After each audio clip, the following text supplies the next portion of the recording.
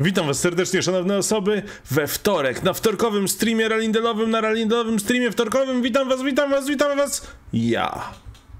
A także osoby, które patronują i wspierają na patronite.pl/ralindel. A są to dawcy pizzy, Adam Pawłowski, Rana Fesa, Kunek, Paweł Lasecki, cześć, jestem Janek Jacek Kliński, Małgorzata Zajnok, Czubeska. Dawczynie kawy z ciastkiem, Marysieńka, Chrysku, Hypatia, Michał Piotrowski, Krzysztof Karliński, Kuligat, Chris Dobbs, 97, Szabrowny Kucyk, Elej Zuzaka i Intega.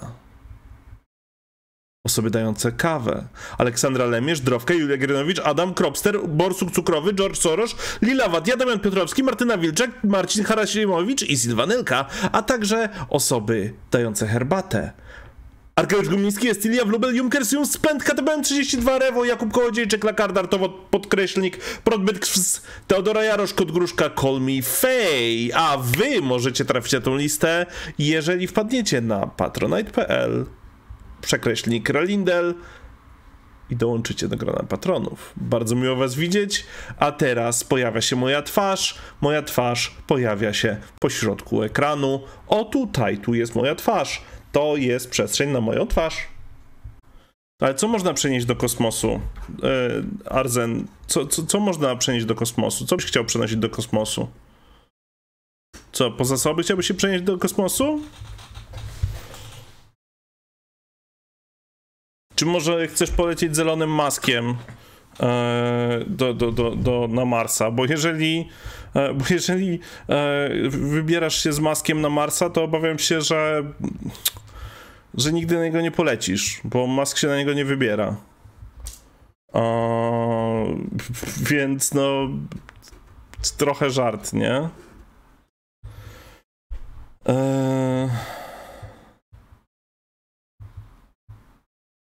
No ja bym bardzo chciał, żeby Elon poleciał z resztą na Marsa, tylko że to niestety nigdy się nie stanie, więc...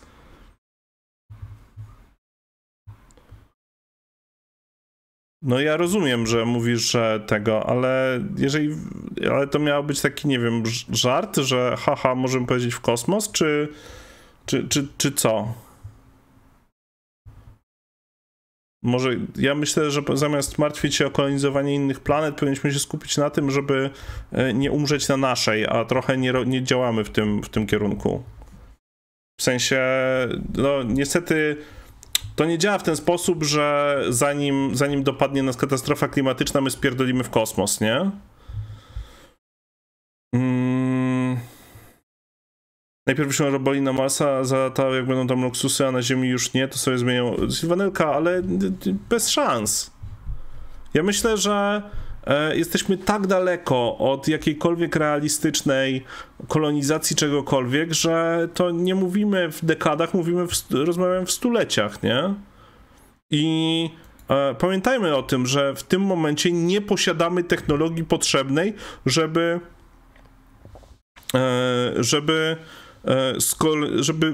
terraformować Marsa, żeby on był bardziej przyjazny dla ludzi.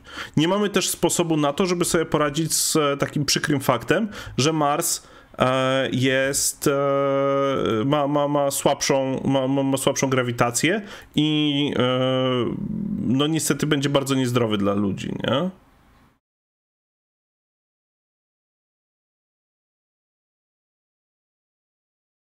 Jeśli będziemy się skupiać na tym, żeby postawić więcej wiatraków lub zamienić wszystkie samochody na elektryczne, to na pewno Marsa nie polecimy. Co ty pierdolisz, typie? Przepraszam cię, ale o czym ty mówisz?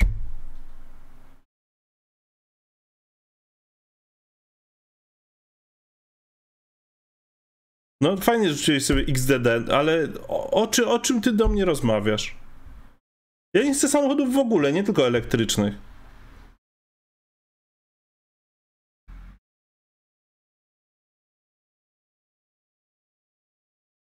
To jest jakaś w ogóle odklejona narracja, że będziemy rozmawiać o tym, czy kurwa polecimy na Marsa. Żaden z nas jak tu żyje, a prawdopodobnie że nasze dzieci i wnuki też nie. Nie zobaczy tego cudownego latania na Marsa. Za to ma dużą szansę w tej chwili zobaczyć to, jak Ziemia jest tak gorąca, że nie da się na niej żyć.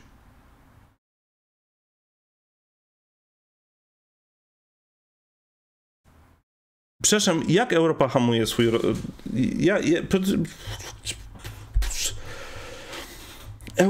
Jaki potencjał Europa hamuje? Gdzie jest ten potencjał? Niemcy są jednym z pionierów budowania, opracowywania fuzji jądrowej.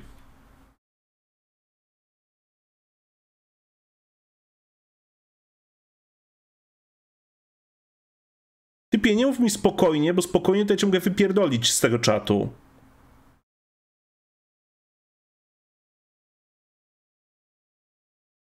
Tylko się pytam, przychodzisz i rozmawiasz, hej, XD, hej, śmieszne, ha, wiatraki, hej. Teraz będziesz mówił spokojnie? Chuj mnie to obchodzi, czy będziesz mówił, że spokojnie.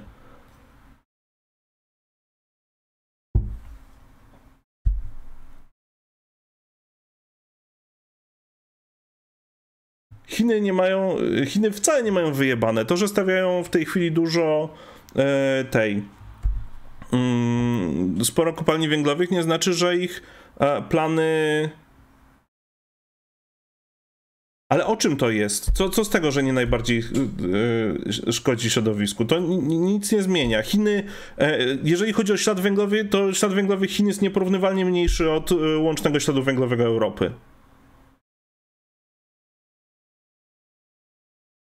Tylko że Chiny troszeczkę później zaczęły, bo miały troszeczkę gorsze warunki do tego, żeby zacząć. Ciekawe przez kogo spowodowane.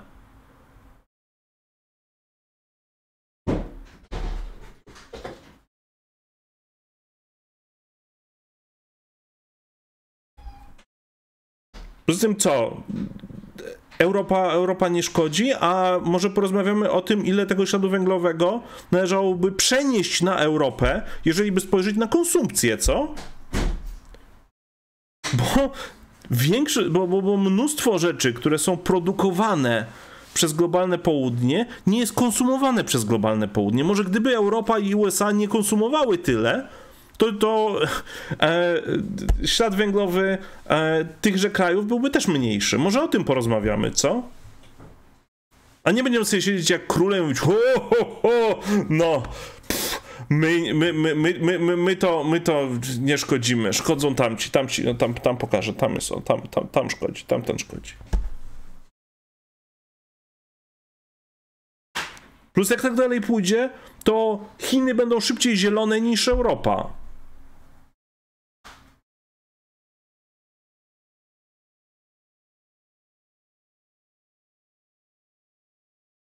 Ale kto rozmawia o tym, że Europa jest w stanie samodzielnie powstrzymać globalne ocieplenie?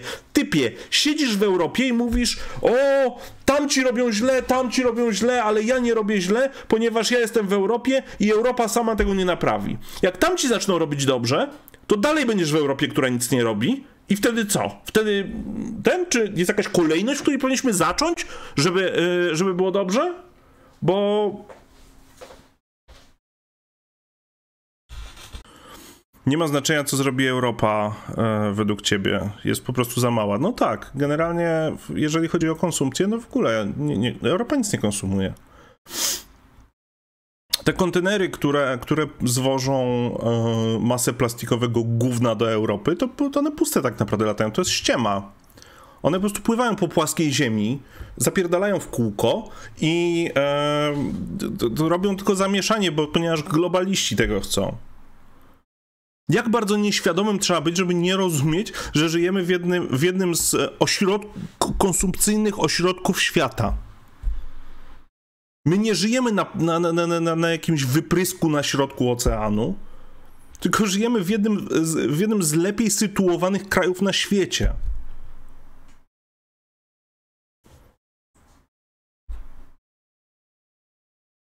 A jeżeli chodzi o wulkany, no to tak, jeden wulkan by dużo zmienił. Tylko żeby zmienił w tym kierunku, żeby obniżył globalną temperaturę, nie ją podniósł. Dlatego, że poza wyrzucaniem CO2 w powietrze przesłoniłby jeszcze słońce. A to znaczy, że zmniejszyłby ilość docierających do Ziemi promieni słonecznych. Ja rozumiem, że są genialne idee, że z gatunku tego. Jak wysadzimy kilka odpowiednio dużych bomb jądrowych, to się zrobi chłodniej, nie? I ja się bardzo boję, że prędzej czy później ktoś wpadnie na to, że rozwiązaniem problemu globalnego ocieplenia jest wysadzenie czegoś w kosmos, nie?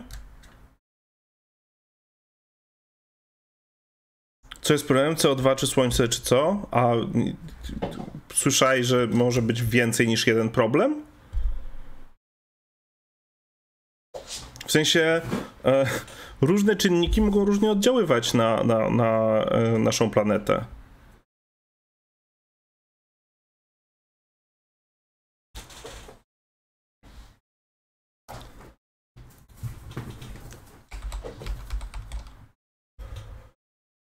Ja pierdolę.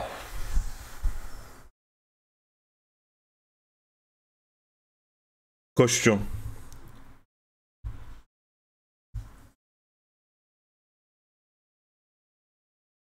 Wyjdź na plażę bez kurwa filtra. Posiedź na niej cały dzień.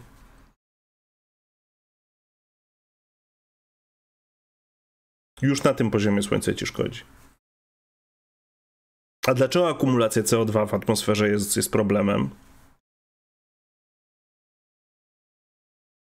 Bo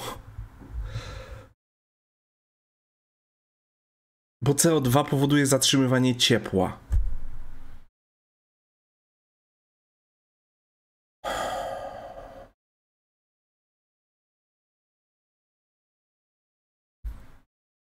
Smoki, przestań już spamować, proszę.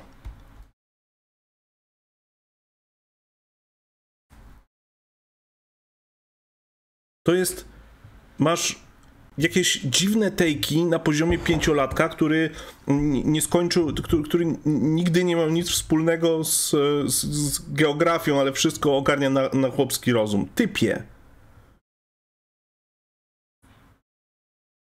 Co ty, kurwa, Korwina słuchasz? Znanego eksperta od klimatu? Istnieją świetne bilansy, świetne wykresy pokazujące, jak wyglądają... Zresztą, kurwa, co ja się będę męczył?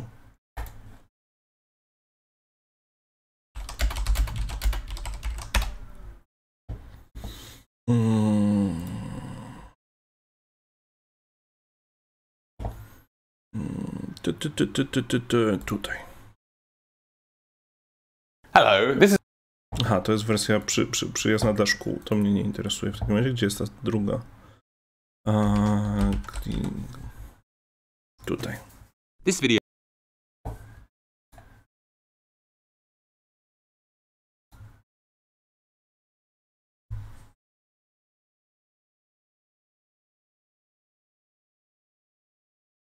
Nie zesraj się. video was sponsored by Skillshare. To quote the great Stephen Hawking, Life on Earth is about a... Life on Earth is about a 6. Honestly, sometimes it's hard just to get through the week without hearing those two horrible words. Month kerfuffle. No, climate change. I recently realized I don't know much about climate change at all. To many of us, it's just this all-encompassing term for bad shit we're endlessly told to worry about. Today, I'm going to explain the facts about climate change using normal human words, without telling you what to think, and without using this fucking diagram. I won't even tell you to go vegan. And that's a promise. Episode jump jest zajebisty. Excuse me? Humans obsessively keep track of everything going on Earth, from the exact amount of water a carrot plant needs to thrive to the likelihood of being mortally wounded by a tumble dryer. I mean, we measure raindrops in deserts, whiskers missing from kittens, how toxic is copper, are gloves warmer than mittens. This video has been demonetized for copyright infringement. Where I'm going with all this is one thing humans have been pretty obsessively measuring for the past 100 years is the Earth's temperature. And a great example of this is the British East India Ale skąd mam Company. wziąć polskie napisy? W sensie... Nie rozumiem. No ale... What? Options? Nie no, nie widzę. Aha, tutaj. Bet you didn't see that one coming. At its peak near the start of the 19th century, this company had a total of around 450 ships in service over a period of about 40 years. These ships travelled all over the Atlantic and Indian Oceans. And you know what they were doing, other than promoting England's tyrannical occupation of India and further propagation of the slave trade? Well, most, if not all of their ships were taking daily measurements of their exact locations, wind speed, air pressure and temperature. We've actually gained from using the logs on these... Kurwa, typie, jesteś tak męczący, że pozwolę fajnym ludziom obejrzeć to wideo, a tobie pozwolę spierdalać, bo już naprawdę mnie męczysz. Nie będę dyskutował z dwulatkami. Boats 273,000 different weather and climate records from the late 1800s and the early 1900s. It wasn't just the British East India Company either. Boat people clearly just didn't have much else going on. Sushi hadn't been invented yet, so what else was there to do? Water over here, water over there, and if you look down, well, golly gosh, it's some planks of wood. Better measure the wind speed again. Here's a random entry from a Dutch ship's logbook the day they encountered another British ship. As well as writing a fucking dissertation on, I don't know, clogs, they somehow found the time to draw a picture of the ship so detailed you wonder how they got anything else done. So we're under attack. Wait, I've just got to get this line right. So it's all over. It's just these fucking sails! So what we found from our frankly obsessive measuring of the planet is that over the last 100 years or so, things look like they have been getting warmer, as this graph shows. What this generally means is as we go back in time on this graph, it looks like the Earth was on average getting colder. And as we go forward in time, it looks like it's on average getting hotter. The thing is, how do we know what the reason for this is? Well, to work it out, let's look at the kind of things that can cause temperature increases on Earth. Let's start with the most obvious one, the sun. The sun. So how do we know the sun isn't just getting warmer? No, don't tell me. We've been measuring it, haven't we? Oh, get a life, NASA! More like, never at the spa, arseholes. NASA have actually been using satellites to measure the amount of energy reaching Earth from the sun since the late 1970s. This graph also tells us that we've not really seen an overall increase in the energy from the sun since around the 1950s. If we add the changes to the Earth's temperature we've seen over this same amount of time, we see... Tak? To jest bardzo ważny punkt. To znaczy, że energia docierająca od nas ze Słońca się nie zmieniała i od lat 50. jest raczej w trendzie spadającym. Natomiast tutaj, kurwa, lecimy w górę z temperaturą. W związku z czym Słońce nie może ogrzewać, nie może podnosić temperatury na Ziemi. Musi być jakiś inny czynnik.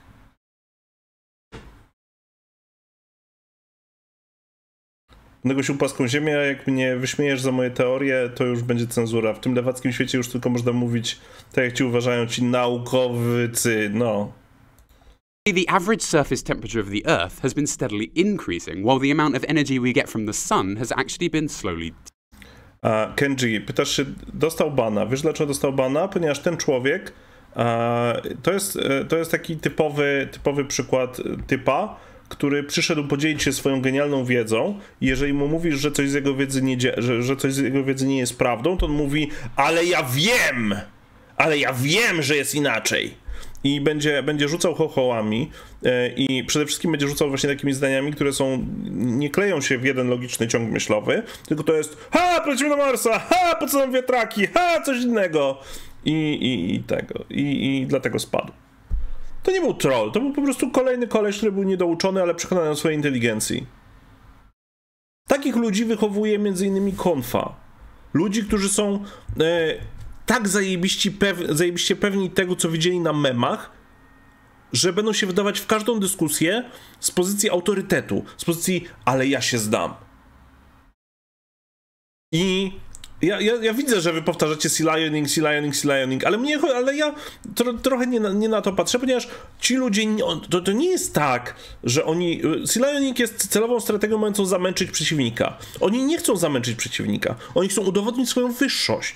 I oni rozmawiają w ten sposób dlatego, że oni chcą pokazać, że mają rację. Ja uważam, że Europa się nie przyczynia do globalnego ocieplenia. Pyk, mam rację. Ja uważam, że wiatraki są głupie. Pyk, mam rację. To nie jest próba dyskusji, to jest próba oznaczenia swojego terenu i wykazania supremacji. Dlatego jak się okazuje, że ktoś mówi im, że ich argumenty są tak głupie, że mogą wypierdalać, to oni zaczynają: co? Nie chcesz dyskutować? Ale jak to? Przecież ja dyskutuję. Informuję cię o rzeczach, które wiem, a ty nie rozumiesz i nie przyjmujesz mojej nadrzędnej wiedzy. I tak to działa.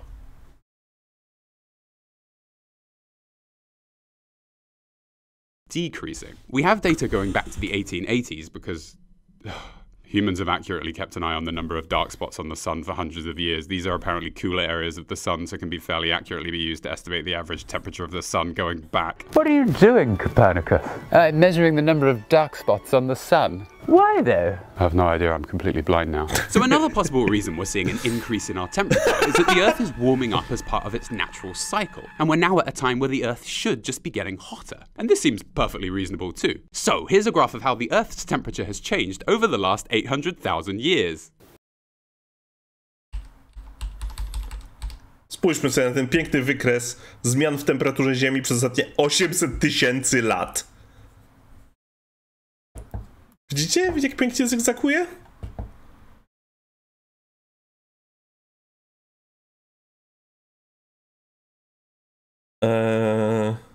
To nie jest tak, że planeta się nagrzewa, bo coraz więcej betonu mamy na ulicach, coraz mniej osłoniętych przez drzewa przestrzeni miejskich i tak dalej i wiele innych czynników. Tak, ale znaczy to nie jest to ogrzewanie, w sensie tu chodzi o to, że z jednej strony możemy mówić o retencji temperatury, to znaczy, że faktycznie Ziemia absorbuje przez beton, ale z drugiej strony ilość CO2 w atmosferze ma taki wpływ na naszą na globalną temperaturę, że CO2 zatrzymuje wracające, odbite od Ziemi promienie słoneczne i wracające na zewnątrz, zatrzymuje je w atmosferze. Beton nie działa w tej samej skali co CO2, które po prostu tworzy de facto kopułę, która sprawia, że ciepło nie jest w stanie się wydostawać na zewnątrz.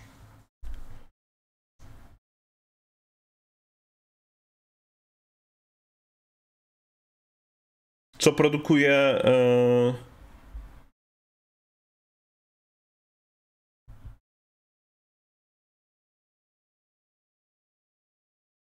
Tak, Kenji, dokładnie. Gdyby on chciał rozmawiać, a nie rzucać hasełkami, to mógłby dostać jakieś odpowiedzi. Natomiast zobacz, ile osób na czacie się zdenerwowało przez jego obecność, jego pieprzenie. I wiesz, decyzja o tym, żeby taki typ spadał, jest też decyzją o tym, żeby ludzie na czacie nie musieli się wmawiać na idiotę, tak? Bo kilka osób próbowało w dobrej wierze z nim dyskutować i on nie słuchał, on tylko odrzucał właśnie głupimi hasełkami i próbował właśnie uprawiać jakąś taką dziwną szermierkę słowną, no. Nawet zmiany temperatury nie wywołane przez człowieka są tymi naszymi człowiekowymi zmianami przyspieszane. Tu chodzi o to, że istnieje pewien bilans netto obrotu CO2 w atmosferze i to są naturalne procesy, tak? Ta ilość wzrasta i spada właśnie zgodnie z tym wykresem, który widzimy tutaj na ekranie. Tyle, że jeżeli poza tą ilością, która normalnie trafia do atmosfery, a potem wraca do Ziemi i tak w kółko, dodamy jeszcze jakąś inną, dodamy jeszcze więcej CO2, to wytrącamy cały system z równowagi, tak? I na tym polega problem z globalnym ociepleniem. Ale posłuchajmy Up is not jump, ponieważ ja lubię oglądać takich śmieszków, a uważam, że on fajnie o tym opowiada.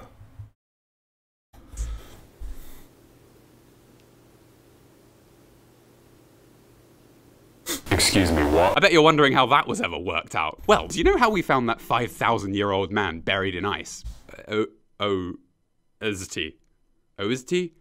Ozeti. I'm pretty sure that's not how you pronounce that. By looking at Ozeti. We learnt loads about what humans were like 5,000 years ago. And we can do a similar thing with the Earth's temperature and very old ice. If we can find ice that's 800,000 years old, we can actually learn about what the temperature on Earth was like when that ice froze. The ice in Greenland and Antarctica is perfect for this because it actually goes down for miles and miles. The further you go down, the older the ice gets. As we go down too, we also see different layers indicating the different years the ice formed, like how the rings in a tree show its age. The thing is, surely to go back even 100,000 years, we'd have to dig for miles and miles deep into the ice, and that's what they did. Jesus, imagine meeting these people at a party. So what do you do? I'm an investment banker. And you? I dig out and examine miles of ice cores found deep in Antarctica and use them to measure the Earth's temperature. Would you like a drink? Yes, please. We can also do something similar by looking at very old shells of animals in the layers of sediment under the sea. Under the sea. This has left us with a pretty good idea of what the temperature on Earth has been like for the last 800,000 years. And without a doubt, it's all over the damn place. Surprisingly, the Earth does not like to stay the same temperature at all. And it definitely wasn't humans causing this big jump 800,000 years ago by suddenly driving their cars to work, unless Ötzi here has been hiding something. I knew it! So the increase in the Earth's temperature we're seeing right now could just be one of those jumps we've seen loads of before happening again. So to know if that's the case, let's look into what caused these big changes in the Earth's temperature in the past. And to answer that, we need to look into the Milankovitch cycles, which were invented by Milutin Milankovitch.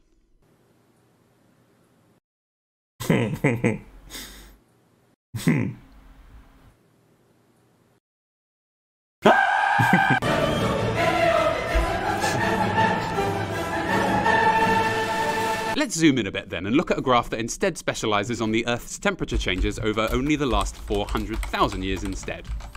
Oh, good grief, who makes these graphs? Here, this one is less nightmarish to look at. If we look closely at this then, we can see the Earth's temperature follows a pattern every 100,000 years or so, where it starts at around the sort of temperature we are now, then gets colder for around 90,000 years, which is called a glacial. Then it gets warm for about 10,000 years, which is called an interglacial. This is basically where we are now. Things then sort of repeat themselves, and this is just how the Earth rolls.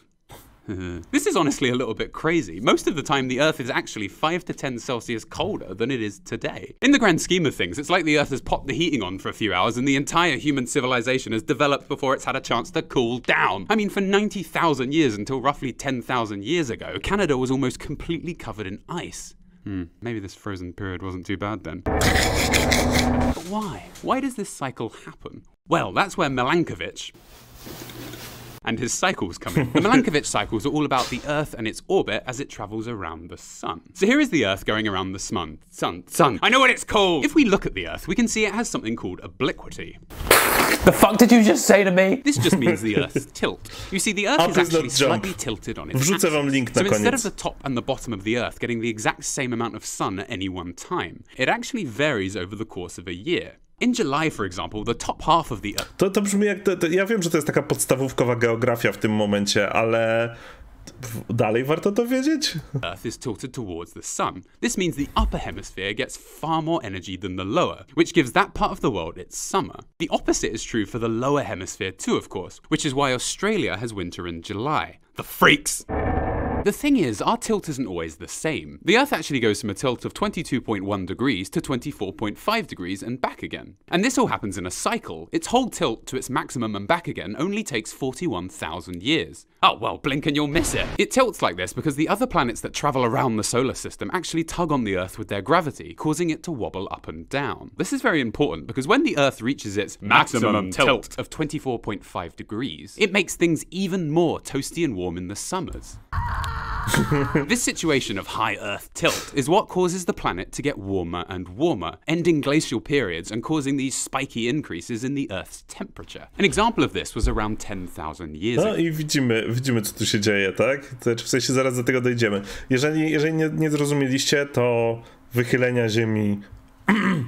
Im bardziej oś Ziemi jest wychylona, tym jest cieplej. Im bardziej jest bliżej pionu, tym jest zimniej. I cały cykl trwa 41 000 lat, nie?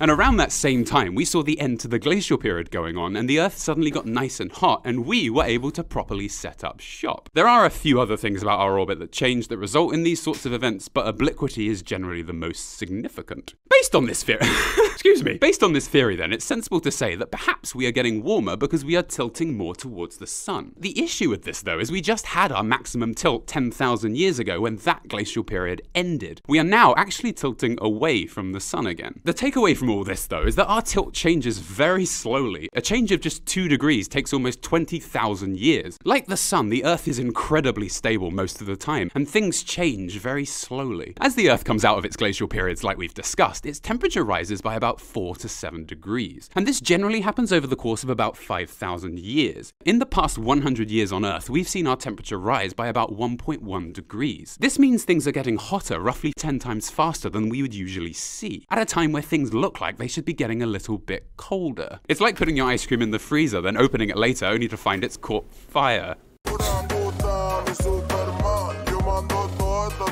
So we've had a good look so far at the Earth's temperature in the past, but haven't really found anything definitive that could explain this sudden increase we've seen over the last 100 years. The next big theory we can talk about relates to the amount of CO2 in our atmosphere. Since no one's really talked about that one much yet. Granted, you hear a lot about CO2 nowadays, but why? Well, it all starts with the sun, which is very hot. Right, that's that one off the list. What's next? Bardzo proste. The sun keeps us pretty warm, but strangely, it's not enough to really keep us going. On Earth, if we didn't have an atmosphere, our average temperature would actually be around -18 Celsius. This is mainly because at night, when the sun isn't facing us, we would lose all our heat to the cold, unforgiving depths of space and freeze to death. I to jest na przykład jeden z problemów z kolonizacją Marsa. Ponieważ tu nie chodzi tylko, ponieważ brak atmosfery na Marsie oznacza, że utrzymanie temperatury na poziomie dobrym dla ludzi jest raczej trudne, nie? I na razie nie posiadamy żadnej technologii ani żadnej siły dostatecznie dużej, żeby faktycznie Marsa sterraformować. Gdybyśmy na biegunach Marsa zdetonowali cały arsenał jądrowy, jaki obecnie istnieje na Ziemi, to prawdopodobnie byśmy ich nie roztopili. Więc... A to jest najsilniejsze, co mamy w tej chwili, nie? I atmosfery nie ma, bo jest zwiewana przez wiatr słoneczny, a grawitacja jest za słaba. Zgadza się. I wiecie, dlatego ludzie pieprzący, że Lelon poleci na Marsa, po co, umrzeć? To w takim razie zrobi sobie wielką wikińską barkę pogrzebową i ja bym na niej nie chciał być na pokładzie, wiecie? Jolly good. The reason we stay toasty is because there are certain gases that surround us called greenhouse gases, keeping us warm. The main gases are, of course, CO2 and four.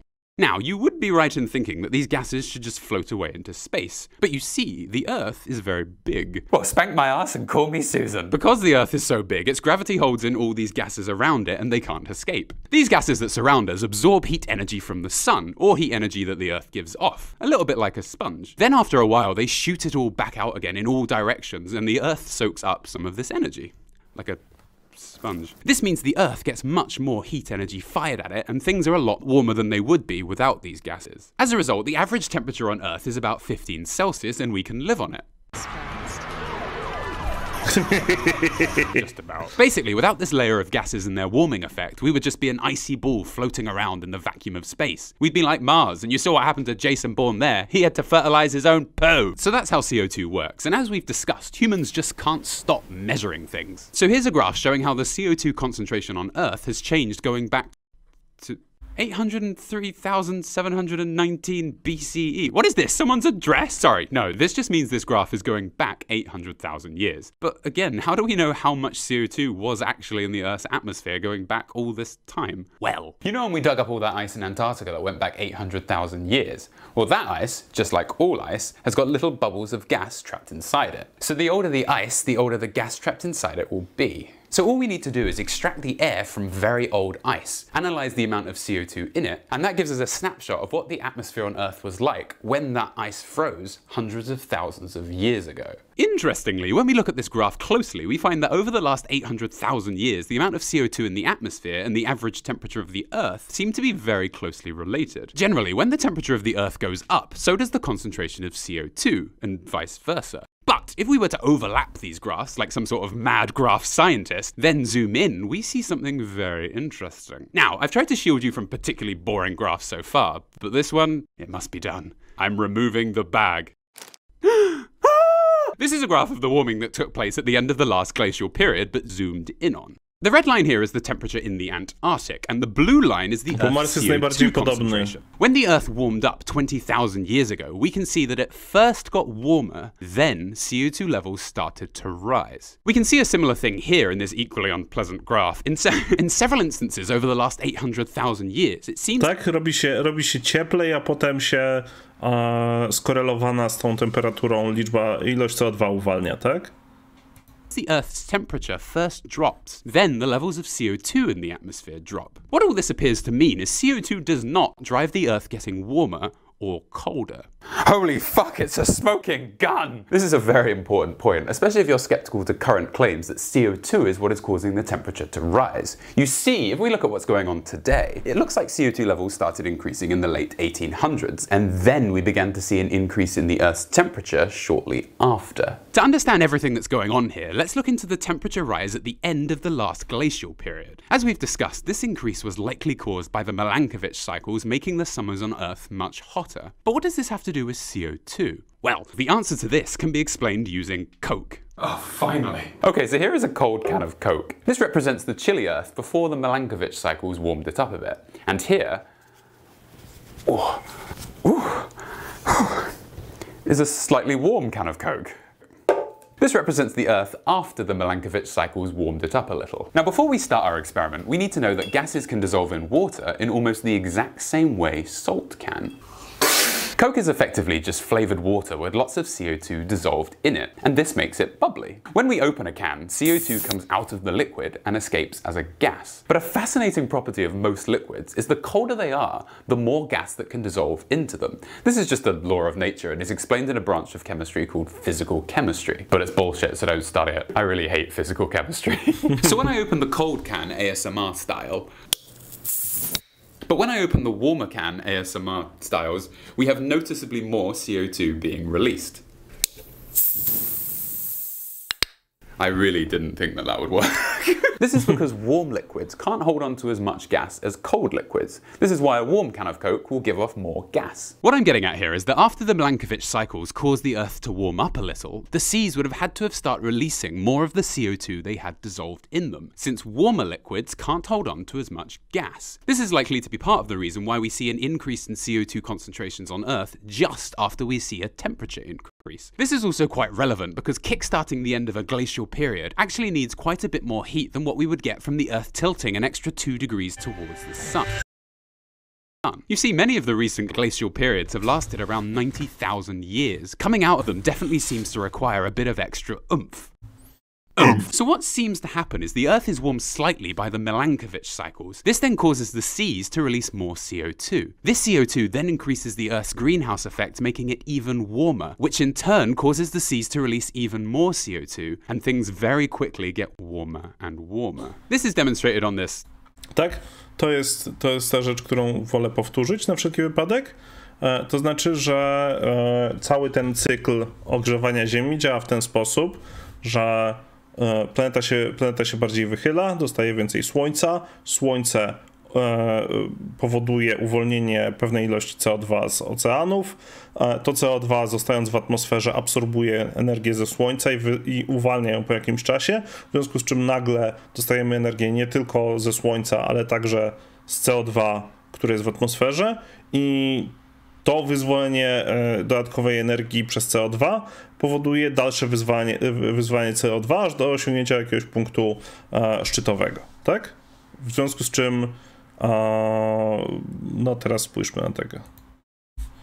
Lovely graph here. This graph also shows the Earth getting warmer at the end of the last glacial period like the one we saw before, but this one is a little bit more detailed and uses every method we have available to estimate the Earth's average temperature as accurately as possible. So, here the CO2 levels of the atmosphere are listed as yellow dots, and the blue line is the Earth's average temperature. If we look closely, we can see the Earth's temperature did lead CO2 levels initially. But 90% of the Earth's warming only happened after we saw a major increase in CO2 levels, which would have been caused by the seas releasing CO2 after the initial warming of the Earth. And once this rise did happen, CO2 levels are what led the Earth's temperature increase. Temperature and CO2 levels do seem to be completely related. One has almost always affected the other. So this is probably why scientists are getting their knickers in a bit of a twist. If we look back 800,000 years, we see the Earth's CO2 concentration hasn't ever really made it above 300 ppm. ppm just being a measure of concentration of CO2. Tak, czyli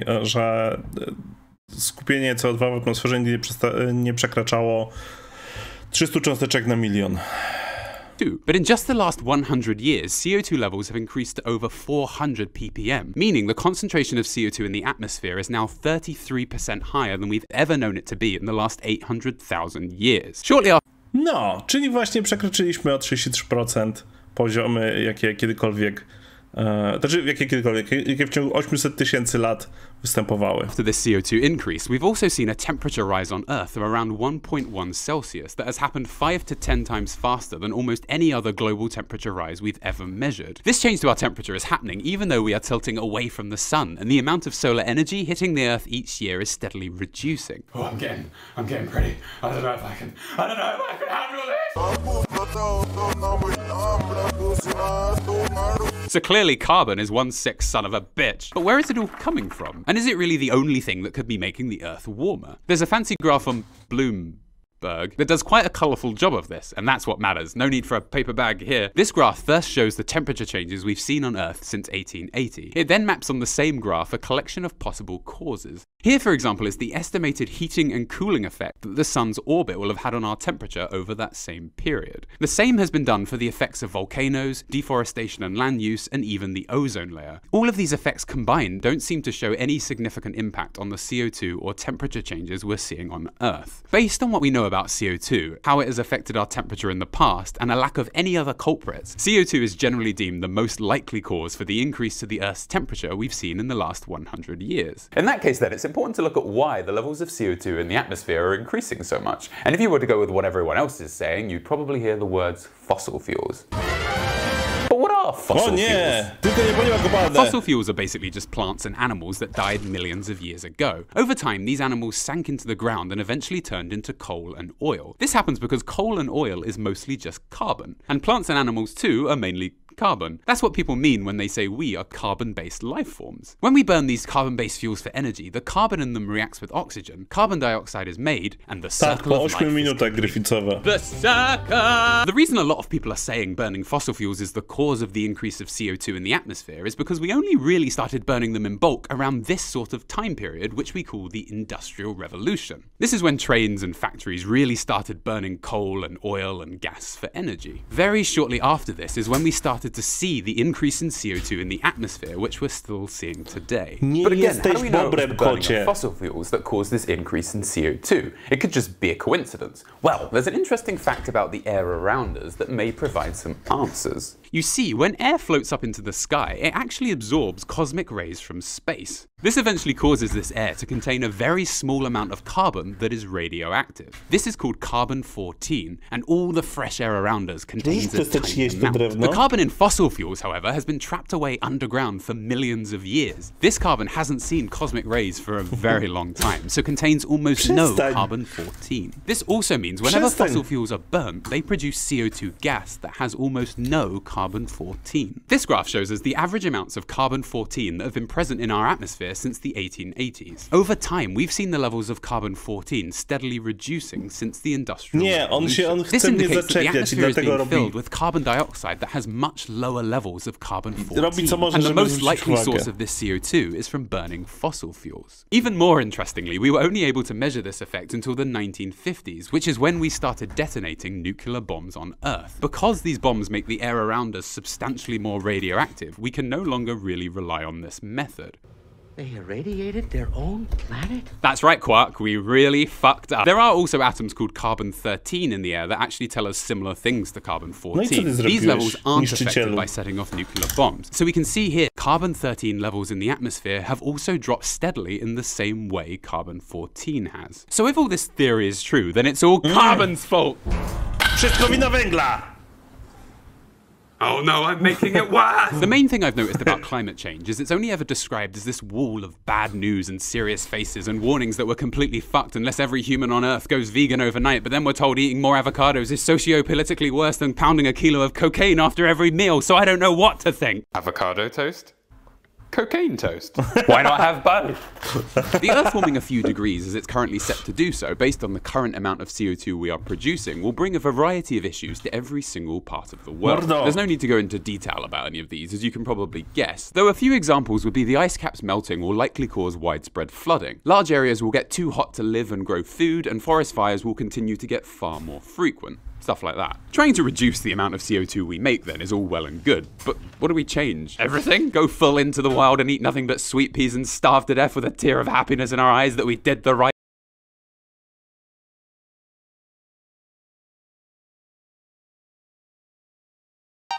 A lot of the information and graphics coming up were provided by Dr. Simon Clark, and if you're interested in these types of videos, he makes them a lot more regularly than me. So please do have a look. So here's a rough breakdown of where all the human-produced CO2 comes from. See, if we're going to trim... Widzicie? Teraz spójrzmy na to.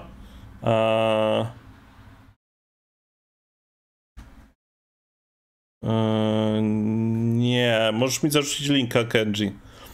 Zobaczcie, tutaj mamy powody zużycia emisji CO2. Tak? Przede wszystkim 72% to jest po prostu zużycie energii. Czyli ja teraz, siedząc tutaj z jedną lampą, tutaj z drugą lampą i z komputerem, który jest pieprzonym kombajnem, zużywam więcej energii być może niż powinienem. Ale żeby zasilić moje super gry, muszę. Z drugiej strony mamy, nie wiem co jest bunker fuels, tutaj nie wiem, 11% rolnictwo, 6% przemysł, 6% leśnictwo, 2,8% odpady. Mówię, to nie wiem co tego. W związku z czym kluczowe jest zredukowanie zużycia energii. Oczywiście bardzo ważne jest, ja nie wiem jak jest liczone zużycie energii przez przemysł ogólnie, bo stawiam, że te emisje są, że to są emisje z innych źródeł niż energia, więc pewnie zużycie energii przez przemysł jest tutaj. Natomiast warto pamiętać o tym, że poza przemysłem wszystko inne też zużywa energię, nie? Things down, we must first inspect the stems. The main thing to note here is that 72% of all our CO2 emissions comes from energy use. Oh, well, simple. No! Energy use is such a big chunk because so much of our energy comes from burning the big bad Fs. What? Oh, fossil fuels, sorry. If we expand this, we can see that 43% of this chunk is from making electricity and the burning of fuels such as natural gas, which is also a fossil fuel, for heating and cooking. A whole 17% is also from transport, so cars and planes and boats and such. Here is the area we must focus on first, simply as it's the biggest area. To reduce this whole delicious slice, we must first simply use less fossil fuels and more renewable energy. Now this all sounds like a lot of fairy tale perfect world shit where we power cars on princess farts and happy thoughts. But if we look into it, renewable energy is stuff like biofuels, solar panels, and wind turbines. It's called renewable because once it's set up, it can make energy effectively forever. We take energy from places like the sun and the wind and use it to make power. We don't have to dig giant holes in the ocean or deserts to mine coal or suck up oil, and we have an endless source of low-cost energy. And that's because renewable energy is not this economic hole of depressing expense. In 2016, the fossil fuel industry was subsidized $360 billion by governments to keep it on the path it's on, versus renewable, which was given $140 billion. Renewable energy was subsidized less than half of fossil fuels, even though in America, renewables are by far the fastest growing energy resource, and solar energy... Jeszcze raz się tutaj zatrzymajmy. Zobaczcie. Problem z paliwami kopalnymi, o którym bardzo rzadko się mówi, szczególnie chyba w Polsce, jest to, jak bardzo one są subsydiowane, jak bardzo one są dofinansowywane. To nie jest tak, że... Bo mam wrażenie, że taka narracja bardzo, bardzo istnieje, że dużej liczbie osób wydaje się, że jest tak, że mamy paliwa kopalne, które są super opłacalne i które same za siebie płacą, i te złe odnawialki, na które trzeba dokładać pieniądzów i które trzeba dofinansowywać ciągle i które są super nieopłacalne. Tymczasem rzecz działa zupełnie inaczej i my dopłacamy do paliw kopalnych. Najprostszym sposobem na pokazanie tego jest to, ile łożymy na górników. W sensie w kontekście tak czysto polskim, nie? Ale do wydobycia, do produkcji węgla się dopłaca. I to oczywiście nie w ten sposób, że węgiel na siebie nie zarabia, ale jeżeli patrzymy na to, gdzie idą pieniądze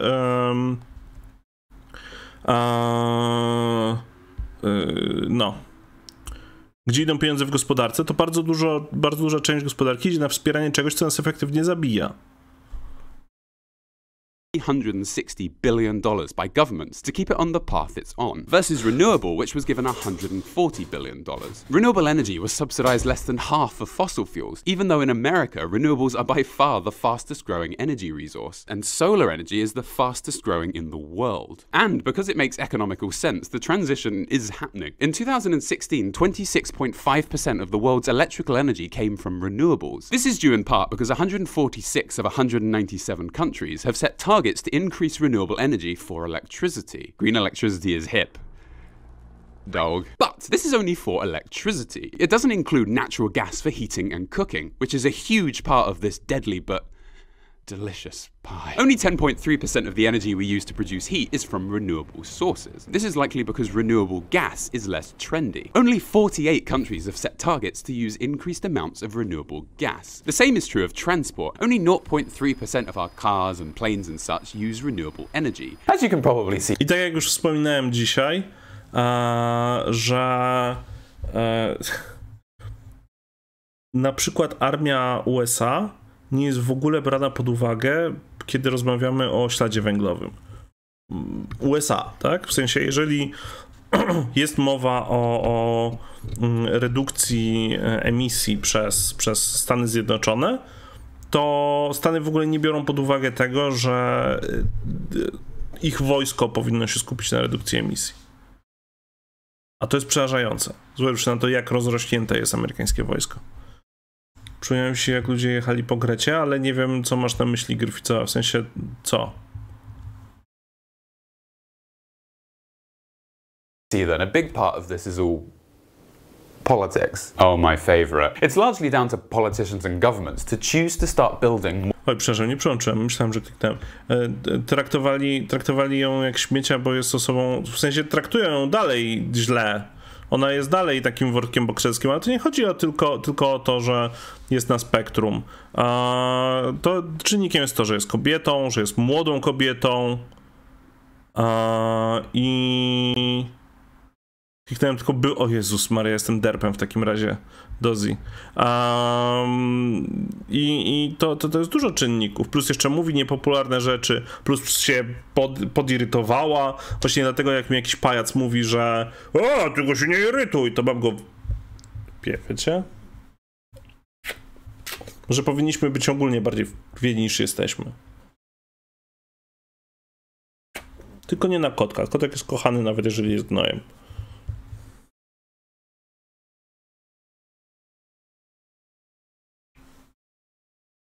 Nie ma się do krótką animację z odkrywczym morałem, że gwiazdki z Instagrama są jedynie kreacjami, które podają kompleksy, ale musiał do tego sypnąć nieco. Czy ty musisz ciągle gnoić? Czy ty musisz ciągle odwalać, ty cholero? Co tu się dzieje? Co tu się dzieje, kocie?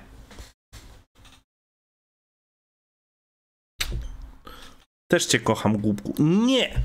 Dość! Nie będziesz mi kradł rzeczy.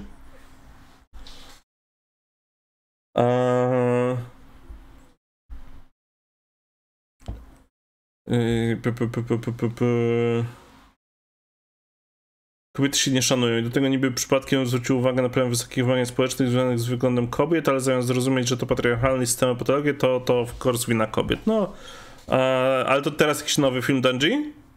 more renewable energy sources. Stop subsidizing fossil fuels so much and instead start subsidizing renewable energy.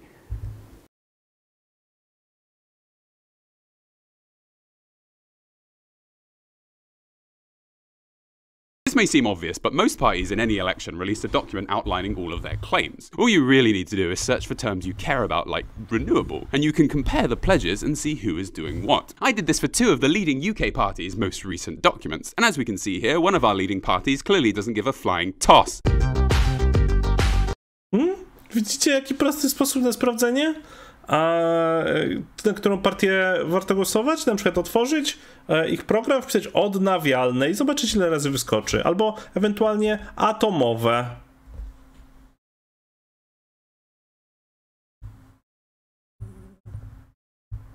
Nie, Kenji, zupełnie tego tak nie odbieram. Nie masz co się przejmować.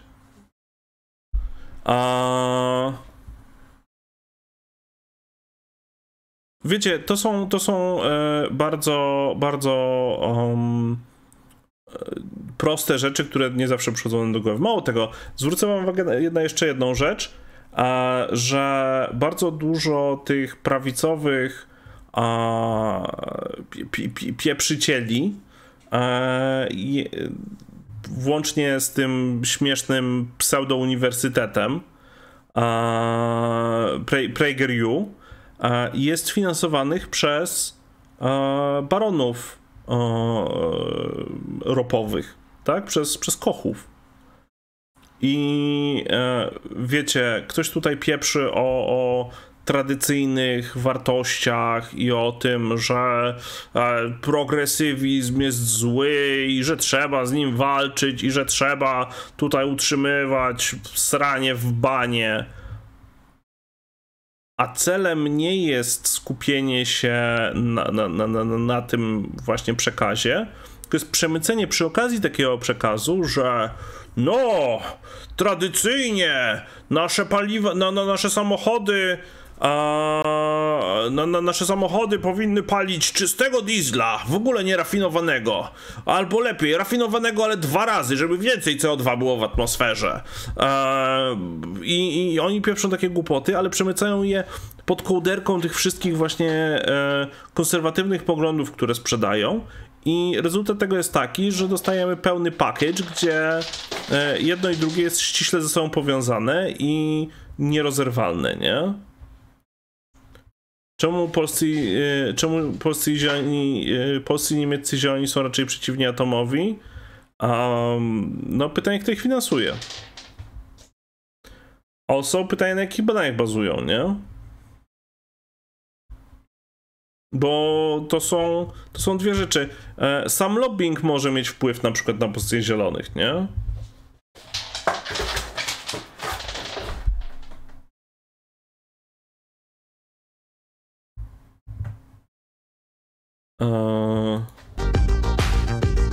To switch, I searched 100% green. Smoki, wydaje mi się, że to z Ronek Reagan. Jak wiele innych dobrych rzeczy. Energy provider and found a comparison page that listed companies by how much of their energy is sourced from renewables. The best one to find is one that provides 100% green electricity and gas, which, as we discussed, isn't a huge priority. Wait, who put that there? I'm going to do a charity stream on this channel next weekend, starting Saturday the 11th of July at 12 PM UK time. This will be to raise money for the international charity Solar Aid, which provides solar-powered lights to Malawi and Zambia to reduce the need for the burning of expensive, dangerous and polluting kerosene lamps. As I said, he does not want to stay. As I said at the beginning, this video is entirely non-profit.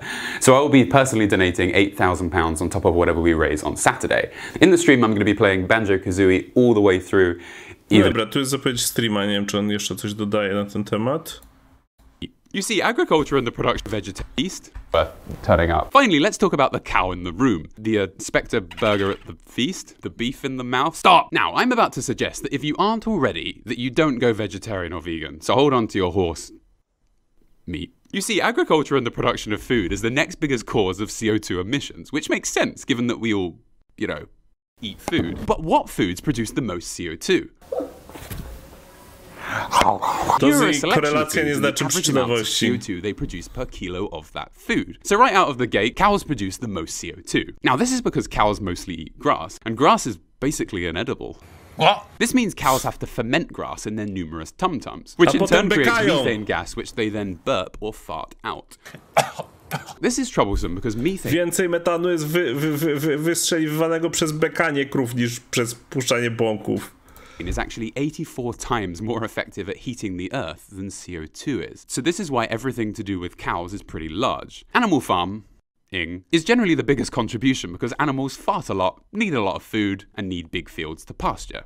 Is pasture a verb? Generally, fruit and veg are the low offenders because they're just plants. Now, I'm a vegetarian and have been since I cooked the beef Wellington, and I swear these two events are completely unrelated. The thing is, people don't want to go vegetarian or vegan, and honestly, I don't fucking blame them. Look at this delicious chicken. I also think nothing puts people off this topic more than being told by a total stranger what they should and shouldn't be eating.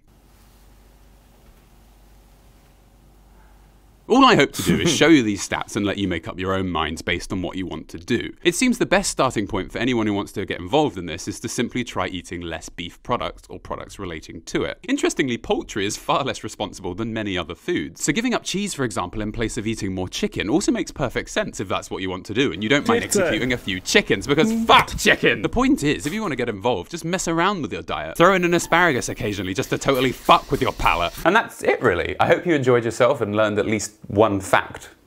Something to do with chickens. So I'll see you at the stream next week on Saturday the 11th of July at...